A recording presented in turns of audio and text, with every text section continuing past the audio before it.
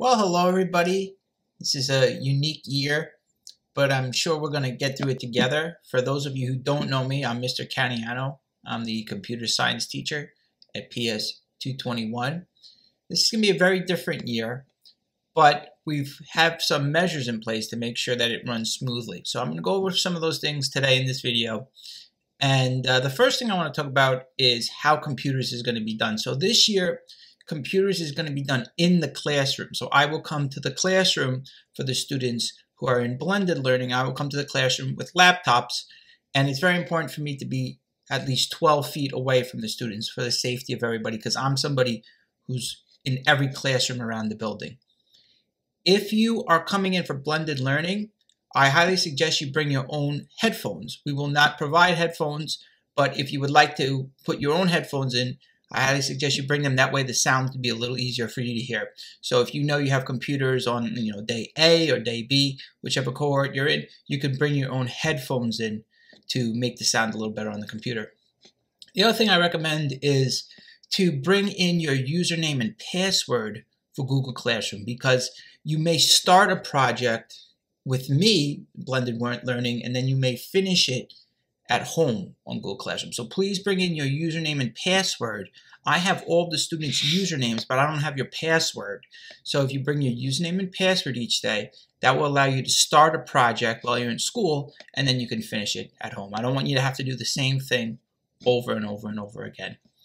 If you're somebody who's doing work at home and you cannot do the activity because of your device, maybe you're on an iPad, or maybe your computer doesn't allow you to access something, just send me an email. It's no worries. I understand this is a very unique time. So don't worry about it if you can't finish a particular activity because of the device you're on. We're just going to do the best we can. The best way to reach me is by email. And my email is tcaniano@schools.nyc.gov. And the reason my email is the best way to reach me is because I'm in many different Google Classrooms, but I have one email. So if you send me a message through Google Classroom, sometimes it's hard for me to get it, or I could easily pass over it. But if you email me, that's the easiest way to get in touch with me. I also want to discuss some of the activities we will be doing this year. Here are some of the topics we will work on this year. First, we're going to talk about internet safety. And in 5th grade, we're going to talk about plagiarism and how to cite your work.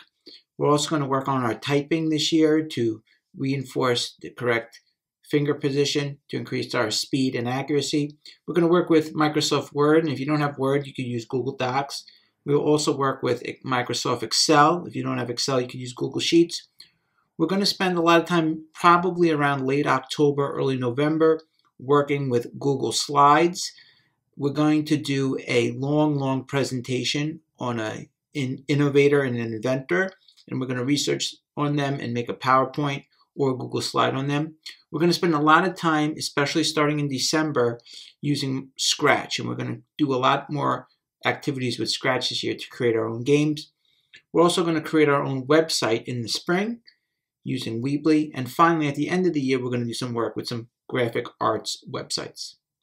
Okay, so here we are at our school website, ps221q.org.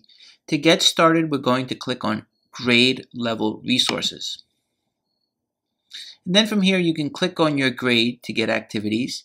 For this week, we're going to work on our typing. So you're going to click on Typing over here, typing.com. And then you're going to enter in your username. So we will use the same username we did last year. And the username is your graduation year, and then your first name and your last name. So if your name was John Smith and you were in the 5th grade, you put 21 John Smith. Okay? If you were in the 4th grade, you would put 22 John Smith.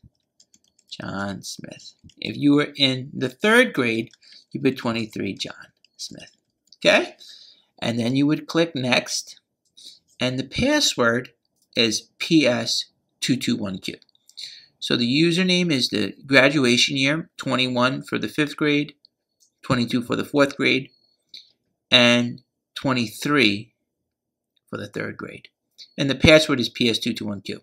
I want to do a quick review of where to place our fingers on the keyboard. So the pointy fingers go on the F and the J.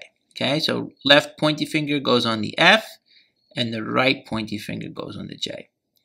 The left pinky goes on the A, the right pinky goes on the semicolon over here. You're going to have your ring fingers, left ring finger on the S, right ring finger on the L, middle finger on the right side goes to K, middle finger on this side goes to the D, pointy fingers on the F and the J, and the thumbs go on the space bar. Okay, so the pinky will do all of these red keys over here. The ring finger does all of these keys, and the middle finger will do the green keys over here, and the pointy finger on the left side does all of these light blue keys. On the right side, pointy finger starts on the J, does all of these keys, middle finger does the K, I, and the comma, and the right ring finger does the yellow keys over here, and then the pinky on the right side will do all of these. So when you're typing, please make sure you are using the correct fingers. Okay, so we always start with our fingers on the F and the J, and then our pinkies go on the A and the semicolon, and our thumbs go on the spacebar. So when you start typing, please do that. Now when you use typing.com in your account, I can log in and I can see the children's progress, how fast they are typing, and their accuracy.